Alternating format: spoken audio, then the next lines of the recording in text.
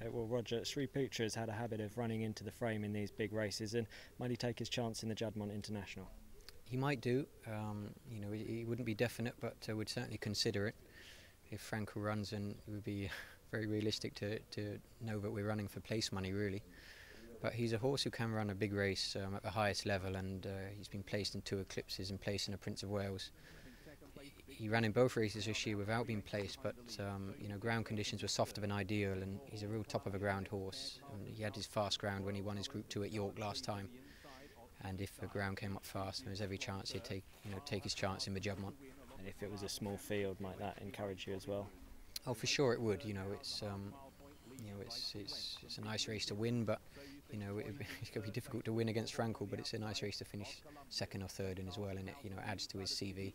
Sri Putra Planteur, far and then behind these Reliable Man, Robin Hood with Big Blue Kitten. So You Think Now is poised behind the leaders, Joseph O'Brien having to decide when to go. Carlton House angling amongst horses, now moves through as well to deliver a challenge. So Carlton House for the Queen, and So You Think. The big 2 in the Prince of Waleses have moved on from Colombian Wigmore Hall. Now on the far side, the Royal Runner Carlton House. So You Think with a narrow advantage. So You Think by a neck from Carlton House. They remain clear, and it's So You Think driven out towards the line, who's 2 to 3 lengths clear and will take his prize money through the £5 million barrier. And in the Yorkshire Oaks, you've got Shimmering Surf, a filly on the upgrade. Yeah, she's been a star this year, very consistent. I think she's improving with every run. And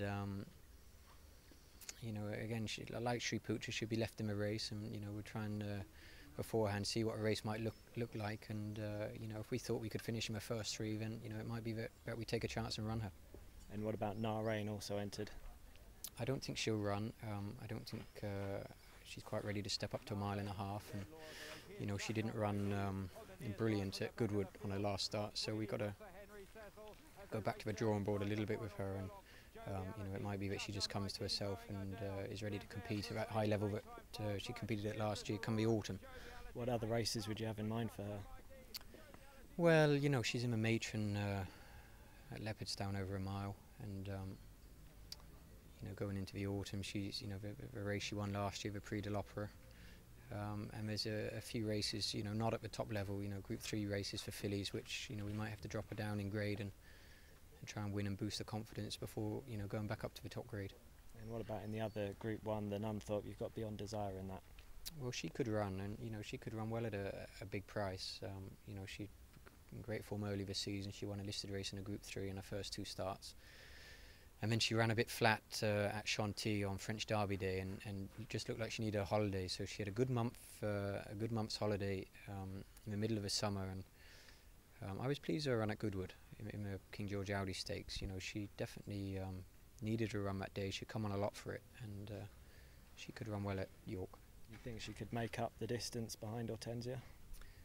You know, listen, it's a good distance to make up, isn't it? You know, you wouldn't hand on heart say that she will, but you know, the sprint is a funny animal, really, and you know, as you watch a lot of these Group 1 sprints and big sprint handicaps, you could run a race a handful of times and often get a different winner. You couldn't take anything away from the way Hortensia won at Goodwood. I thought she was very impressive, but I think we'll certainly get closer to her. And what about your 2-year-olds? Because you've got quite a strong hand for the Gym Crack.